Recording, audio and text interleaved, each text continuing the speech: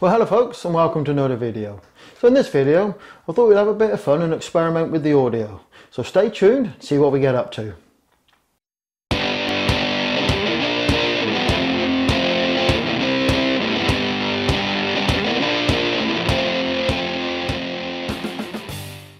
So folks, good audio in your video is probably more important than the picture quality, and to be honest, most cameras and camcorders, compacts, etc., the built-in microphones are pretty poor and give pretty poor audio quality.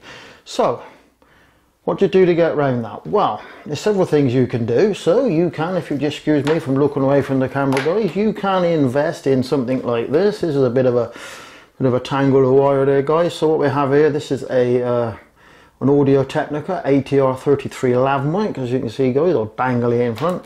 There's a little control panel there. But as you can see, it's a bit of a jumble, but that's a good start. Or, let's strip over there. This is a little shotgun microphone. Now this is I don't know what you call that, passive, but it's not powered, so that just chucks onto your hot shoe, your camera, and connects into your microphone socket. So that's one way of getting good audio. Or the other way is to have a wireless lav system like I've got set up at the minute. So I'll just let you take a look at that.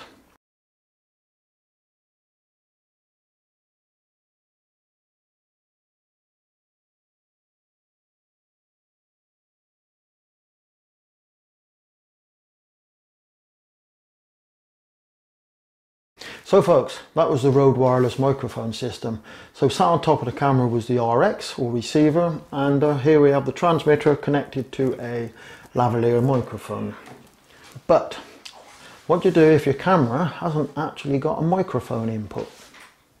Well, there are options available out there, and one of the first things you could buy is a separate audio recorder. Something like the Zoom H1, or I think there's a new version out now, Zoom H1N, and that's basically a separate audio recorder, and the Zoom H1 seems to be the more popular one that's used on YouTube. But there's another option guys. You might have that very close to where you are now, and that is to use one of these. So smartphone, doesn't matter what the brand is or the make or the operating system, as long as it's a smartphone. So this one guys is a very old Samsung Galaxy S4. So I think most smartphones have some form of audio recording app built into them, or memo, audio recording, memo recording, voice recording, or something like that. Most of them got that, but if you take a look in your app store, whichever system you are actually using, there will be loads of sort of voice recording apps, some paid and some free. So what I've done, I've downloaded one called Tape to Talk, just because I like the sound of it. Some give you more control over others. So what we're going to try now guys is I'm going to try a couple of experiments, and what I'm going to do is record the audio onto this and then sync it up in the software. I'm going to do it twice. I'm going to use the phone on its own, holding it like a microphone. Then I'm going to plug in a little lavalier microphone with it to use that. And on the last part of the experiment, I'm actually going to try and clean the audio up in a program called Audacity. But let it be said guys, I am absolutely not an expert on audio whatsoever. So whatever I do is going to be very, very basic. So I'm going to probably try and normalize it and equalize it, I think. I don't think there's anything else you can do, or anything I want to do. So that's what I'm going to try guys. But before we get into that, one thing that I will say to you guys is that if you're going to try this, you have to make sure that whatever editing software that you use will enable you to put a separate audio track. Because if you can't put a separate audio track, then unfortunately you're stuck. But if you can put a separate audio track, then you can do this. Now for many years I used Windows Movie Maker 2012, and that actually had a ability to put a separate audio track in, although you had to sync it up manually. The software I use now, you can actually set it up to sync the audio automatically. So that's what we're going to try. And the other thing you'll need to do guys is when you're recording your audio is to do the obligatory clap, and that puts a spike on the audio and a visual on the video to give you something to sync up, and also help your editing software to sync up. Anyway guys, enough of this waffle. What I'm going to do now is switch over to the phone and try the audio with that. So folks, here we are. We're now recording the audio on the Samsung Galaxy S4 using the Take to Talk app. So just bear with me folks, I've got to keep checking the phone because the phone goes into sleep mode, it actually stops recording. But we're now recording on the Samsung Galaxy S4. I'm going to turn it round and see if you can actually see on the screen. I've got to keep touching the screen to, there we go guys, you see that? But that's the audio recording. As I said guys, I've got to keep touching the screen because otherwise if it goes into sleep mode it stops recording. So what I'm going to do, I'm holding it about a foot away from the mouthpiece here, my mouthpiece. I think the microphone is on the top there guys, I believe so, I hope it is. But anyway folks, this is the audio out of the Samsung Galaxy S4 using the Take to Talk app. So in tradition, and keeping with the normal videos that I do when I'm doing audio, are we ready? Mary had a little lamb, she also had a bear. I've often seen her lamb, but you've guessed it, I've never seen her bear. So there you go guys, that's the end of the audio test with the Samsung Galaxy S4. So I hope the microphone's in the top, because if it isn't then I'm going to look a bit of a fool, aren't I? So what I'm doing now guys, I'm going to stop recording and I'm going to plug the lav mic into this phone, and we're going to try it with the lav mic. So just bear with us guys, we're going to swap it over.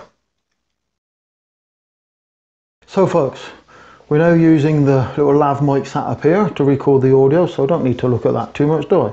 But we're now using a lav mic to record the audio guys, so I think it'll probably sound a little bit better. So this is not the best of the little lav mics, it's a relatively cheap one off of Amazon, but it does the job. So hopefully we're going to pick up some audio. Let's have a look at the front of the phone again. I'm going to try and turn the phone around guys so you can see it. Again, I've got to keep holding the screen because if it goes into sleep mode, I don't know, can you see that? Yep, you can see it. So that's the audio off of the lav mic. Going by the little graph on the screen, folks, it doesn't seem as high. It's not peaking as high as the other one. But anyway, guys, that's the audio from the lav mic. So again, Mary had a little lamb.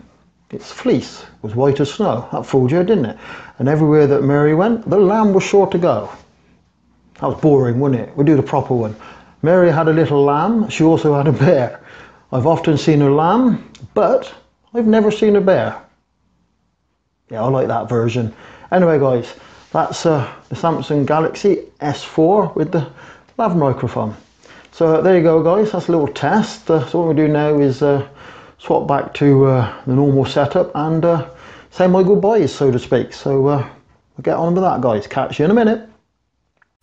So folks, there we are at the end of the test. So all it remains for me to do now is go away and sit in front of the computer and edit this lot up, and I hope that when I all get it together we're actually going to notice some difference between the microphones and using an external recorder, albeit only just the phone, but hope we're going to get a little bit of difference, especially if I can clean the audio up a bit in Audacity. So there you go. Just one point I've got to make, guys, is if you are going to buy a microphone for your smartphone, make sure you get one of these, guys. I don't know how well you can see that on there, but you need to have, can I move away? But you need to have 4 contacts on that, 4 contacts, guys.